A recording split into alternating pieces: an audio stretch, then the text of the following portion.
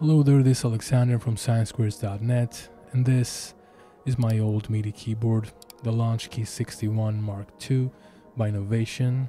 But today it's time for a big upgrade because we have right here the brand new Launchkey Mark IV. So we're gonna talk about all of its features and if it's worth an upgrade. Let's go. It was an empty box.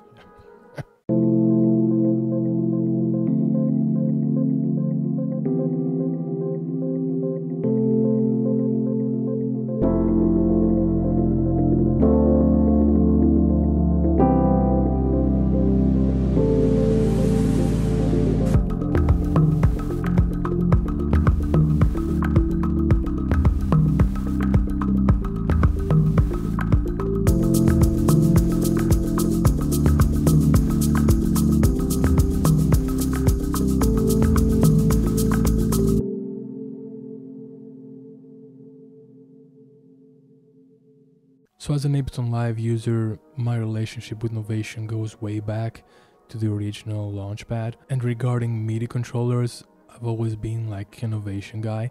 When I saw the brand new Mark IV Launchkeys, I knew it was time for an upgrade from my trusty but beaten up Mark II Launchkey. And that turned out to be a much bigger upgrade than I expected. In case you're not familiar with the line, Launchkeys are the budget MIDI keyboard line by Novation, and they've been around for I think 10 years or more. Their premium MIDI keyboard line is the SL series, but for like 80-90% of the people out there, I think that the Launchkeys are way more than you need for a MIDI controller.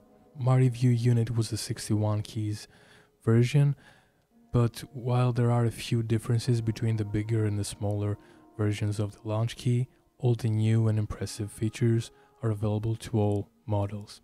So in terms of choosing the right keyboard size, Novation got you covered because they have a 25, 37, 49 and 61 keys versions for the Launchkey, and also for the Launchkey Mini they have 25 and 37 keys versions. The Launchkey Mini 25 and 37 are essentially the same keyboards as their bigger brothers, with the only differences being the size, the mini keys instead of full-size keys, and that they have touch strips instead of physical modulation and pitch wheels. So the three differences between the smaller versions to the 49 and 61 keys are the following. First, the bigger versions have 9 sliders and 9 buttons below them. The 9 sliders are used to control your track's volume, and the buttons below them are used to arm tracks and also do a few other things that we're going to talk about later. The second thing that I believe it's kind of important is that the 49 and 61 versions have semi-weighted piano style keys. These new keys are a big deal and a big improvement compared to other MIDI keyboards. They might not be the best keys you've ever played in your life, but as far as budget MIDI keyboards go, they're the best I've ever tried. And the last difference is that you can have different layers, like a part A and a part B with different MIDI channels, but most importantly that you can split the keyboard and have 2 different synths on the low notes and the higher notes, which is kind of cool when you want to play like a bass synth on the lower octaves and like a synth pad on the higher ones.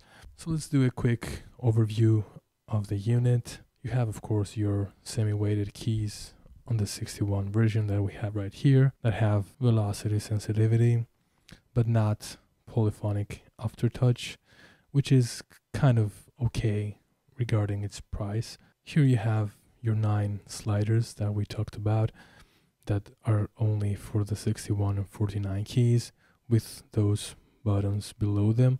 Here you can select a track in Ableton Live but also arm a track. So right here you can see that I have this armed. So here on the left you have your pitch wheel and your modulation wheel, which are actual physical wheels for the Launchkeys, and you have touch strips for the Launchkey Mini. I'm really glad they used actual wheels because I'm not a huge fan of touch strips, but yeah, some people love them, some people hate them. In the middle, for the first time in a Launchkey, you have a screen which is kind of tiny, but it's so useful that you have it. You can see the parameters that you're tweaking, you can see the chords you play, and a lot of other things, and makes you take your eyes off the screen and just use the keyboard. Here you have your scale, your chord map, arpeggiator, and fixed chord. We're going to talk about all those things later. And here you have 16 pads that are velocity sensitive, but also have polyphonic aftertouch. You can use them to play scenes, play tracks, record stuff, play drums, and a lot of other things that we're going to talk about later. Above you have 8 continuous knobs. I'm not a huge fan of continuous knobs because I tend to map knobs for things in my DAW, and I want to know where I'm at just by looking at them. But yeah, some people also love them. It's just a matter of taste. And lastly, you have your transport controls: play, record, stop, loop, on and off. And for Ableton Live, capture MIDI, undo and redo, quantize, and the metronome. I mean, I'm so glad they added the metronome because I'm always, having this on and off. And I'm so glad you have that on a physical key. As you can already tell, you have a lot of things going on with the new Launchkeys for controlling your DAW and your synthesizers. But I'm going to talk about the 5 things that I think make this keyboard the best budget MIDI keyboard out there. And probably one of the best MIDI keyboards in general without considering the price. So now let's go through all of the amazing new features that this MIDI keyboard has that I think make it stand out from the competition and make it really, really special. So the first one is scales. Having a scales functionality is not something brand new. A lot of MIDI keyboards have it, all the DAWs have it, and there are also some synthesizers that have it nowadays. But it's kind of necessary for a MIDI keyboard to have this feature, in my opinion.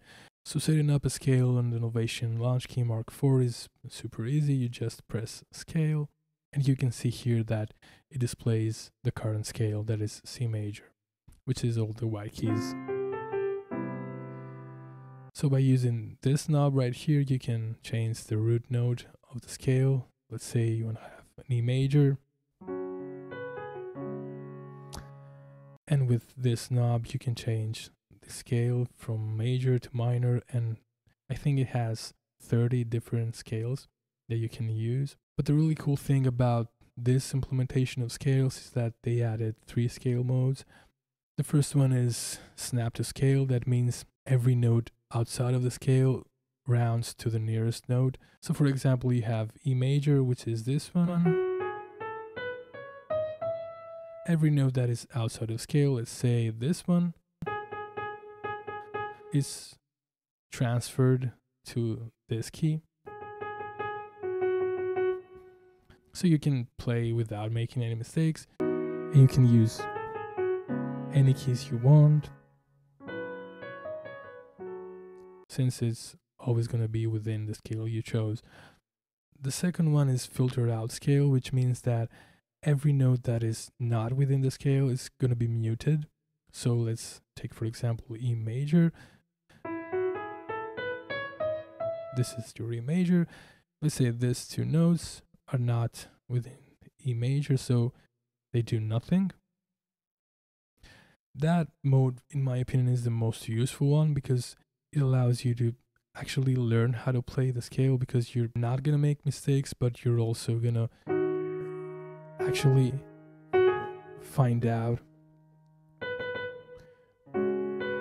which notes are within any given scale.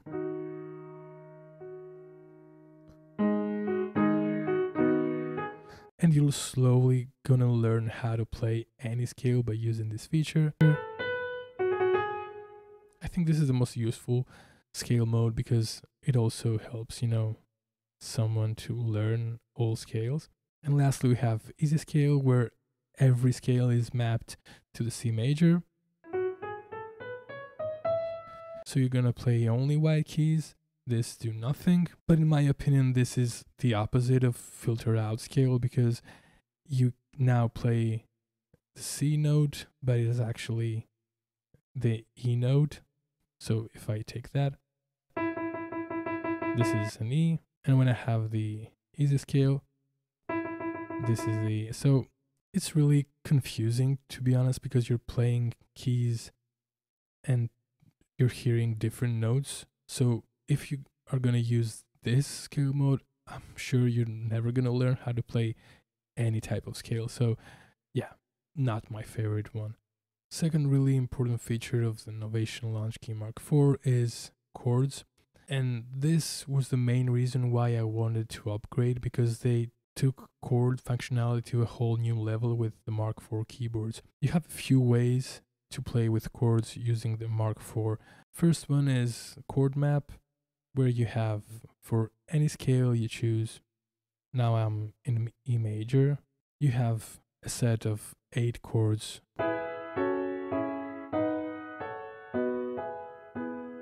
The thing I really love is that you can see which chord you're playing each time.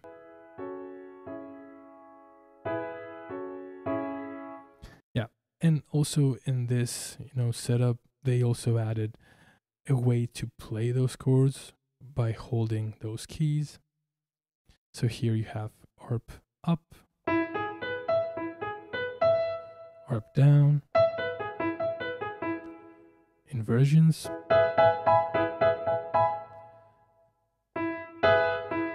bass and chord.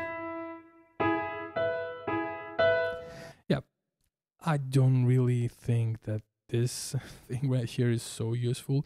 I don't see myself using it that much, but yeah, it's here.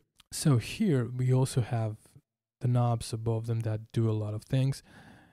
The first one is called Adventure, and actually changes the chord.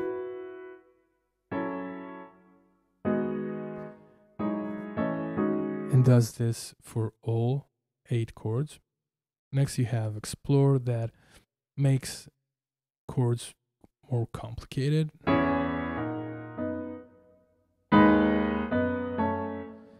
You have Spread, that is going from normal to widest, which spreads the chord on the keyboard. You have Roll, a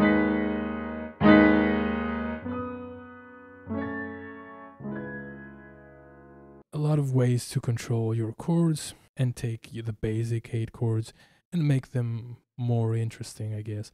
Second chord feature is called Fixed Chord.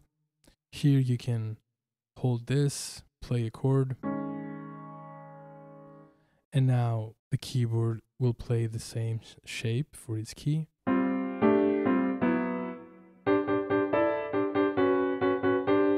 This thing is used in many classic house songs, but yeah, I'm not a huge fan of that. But the thing I am a huge fan is user chord.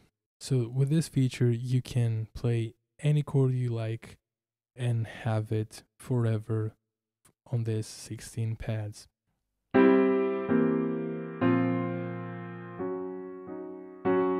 Of course, all these chords are related to any scale.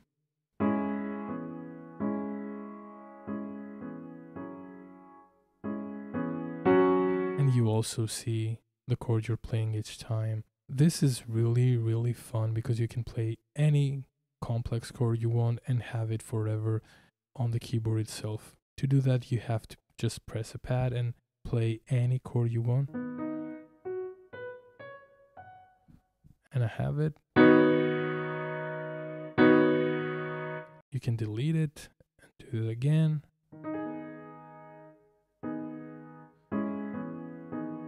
And now you have it there forever. I love this thing because I have a few chords that I really like and have them saved here, and also try them out with different scales is really creative and really inspiring when you're playing and you're kind of stuck and you want to try out different chord progressions. That's a really good feature. But what I wish they added is a way to have multiple pages with saved chords, because yeah, 16 pads are not enough for me. I already filled them up and deleted everything and filled them again. So yeah, I would love to have an option to scroll through different sets. Third really cool feature is the new Arpeggiator. To enable, you just press ARP, and now you have an arpeggio.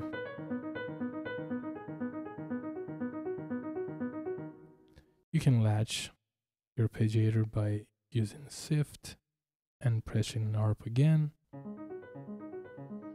And here you have all the controls of the arpeggiator. You have your tempo, your swing, the rate,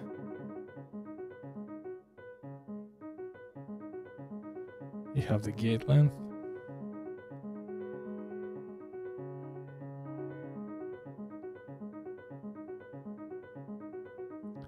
your type,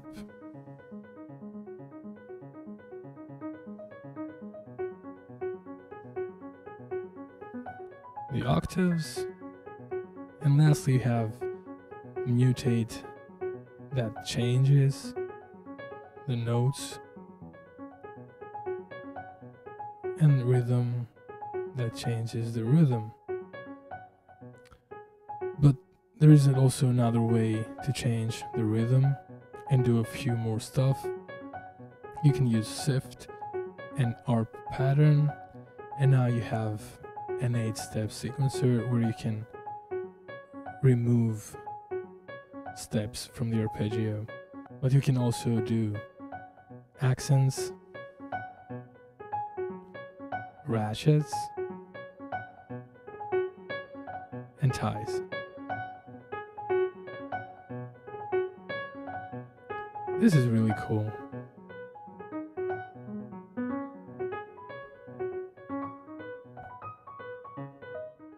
You can get really creative with the arpeggiator here. It's a fully featured arpeggiator that has a lot more stuff than most arpeggiators. I really like it. And yeah, it's really creative and really inspiring when you're working with this arpeggiator because you can do a lot of stuff with it. Now a brand new and kind of crazy feature they added that works for Ableton Live. I'm not sure if it's working for anything else. It's called Step Sequencer, and you can add MIDI notes from the keyboard straight into a MIDI file in Ableton Live. And I'm not talking about recording a MIDI file, it's actually adding stuff in the MIDI sequencer within Ableton Live, which is kind of crazy and really cool way to create patterns without looking at the screen. To access that, you have to go to Daw, and the second page is called Sequencer. So now you have your 16-step sequencer, and you can just start adding notes.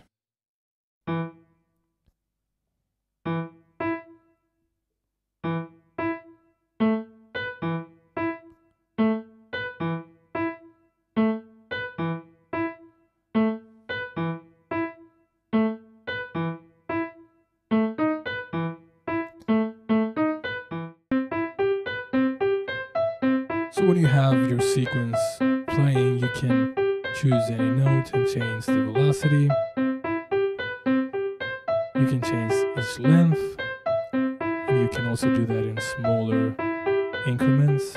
And you can also nudge it and move it.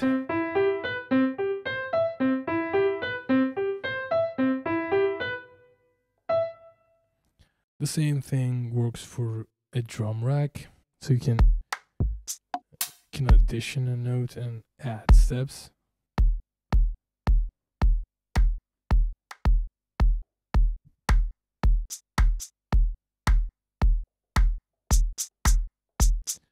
And you can also do the same things.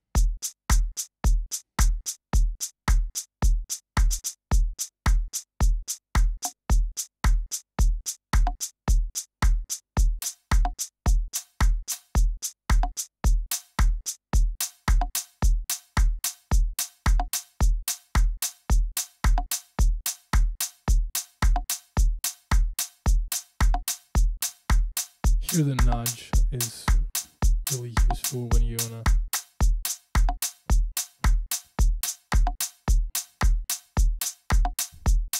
make things, you know, more live.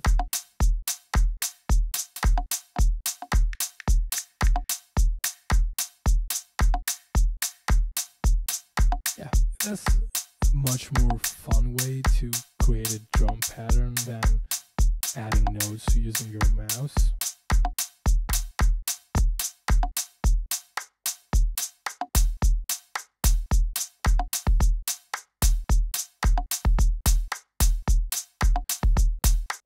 Yeah, really cool. And the last thing is a very general thing, is the ability to control your DAW using this keyboard. It has so many things that give you hands-on control to your DAW, and if you're using Ableton Live, the experience using the Launchkey with Ableton Live is kind of incredible. You can use it to control your session view by launching clips or, you know, stopping, muting, soloing tracks.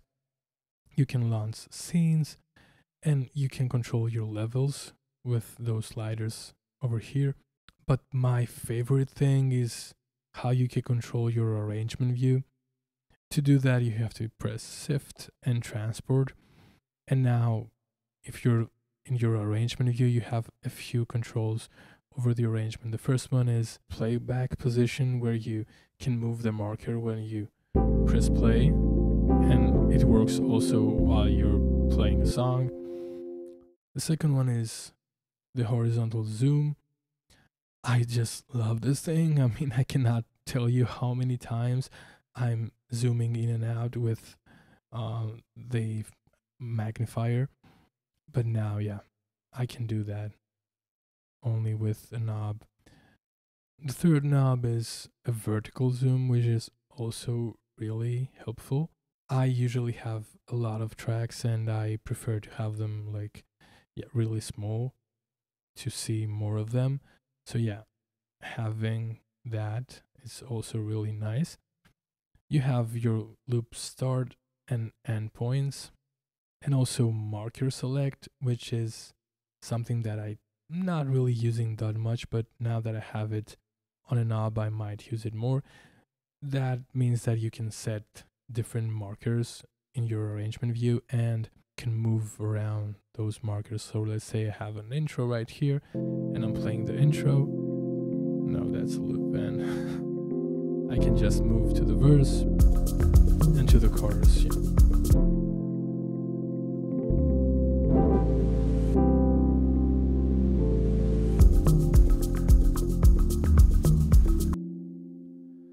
Also, the addition of the screen opens up a whole new world of control, of hands-on control through the keyboard itself.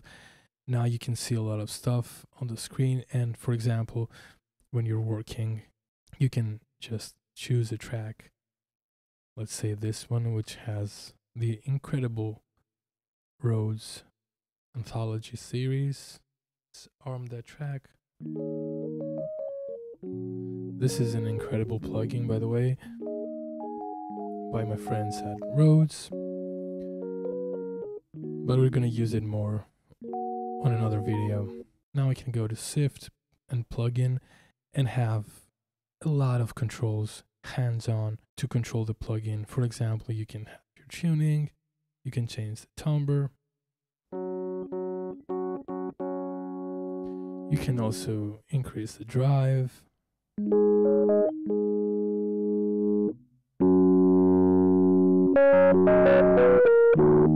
Yeah, too much. And a lot of stuff, you know, it has banks of controls. And another thing is that you can also move around plugins that you have in the same track. So now I have, for example, the vintage verb, and I can control the mix, and also the pre-delay, decay, and whatever I want for this plugin. With every plugin that I tested, it just works seamlessly. I didn't have to do anything. I have all the controls of any plugin mapped here on those knobs. So to wrap things up, I'll just call it and say that the new Launchkeys MK4 are the best budget MIDI keyboards out there. If you're an Ableton Live user, there's no question about it. The integration is perfect, but even if you're not, all the new features are baked into the MIDI keyboard itself, so they work with any DAW. And like 90% of the stuff that you can do in Ableton Live, you can also do it in other DAWs like Logic and Cubase. The build quality is a huge step up, it looks beautiful, and all the new features are carefully crafted, taking care of all the details. At this price point, you're getting so much more than you'd expect. Also, another thing that I don't see a lot of people talk about is that these keyboards, this lineup is kind of ideal for a student or a new producer that wants to learn how to play the piano. The new screen displays the chords you play, intervals between notes, and with the new scales features, you can actually learn how to play a lot of scales. As you play and you play a chord and you see the notes you played on the screen, it helps you understand the structure of a chord, and also you can play inversions of that chord, seeing the notes you have to press. So it's really helpful for someone that wants to learn about the basics of music theory. So if you're starting out and you have no idea about music theory, that's a great tool to get you started. If I had a tool like this like 10-15 years ago when I started learning how to play the piano, I would grasp some musical concepts much faster than I did. So it's affordable, it comes with Ableton Live Lite and a few other plugins to get you started. So if you're like a new producer or someone that just wants to have fun and learn how to play the piano or keys, that's a great keyboard to start with. So Launchkey MK4 is a very solid release by Novation. It's one of the few times you're getting way more value for the money you spend on a piece of gear. It doesn't have like tens of new features, but the ones it has are so well designed, well thought, and also really well implemented. So it's really easy to understand how to use it and be much more creative with it. So I often do like a pros and cons list for everything I review, but in this case and at this price point, I cannot really say anything bad about the new Launchkey MK4. It's really a great piece of gear for the money you pay, and I think it can be competitive to any MIDI keyboard out there. So thank you so much for being here. If you like this video, please consider subscribing and leaving a like. You can also ask me anything you want in the comments, and I really hope to see you on the next one. Love ya.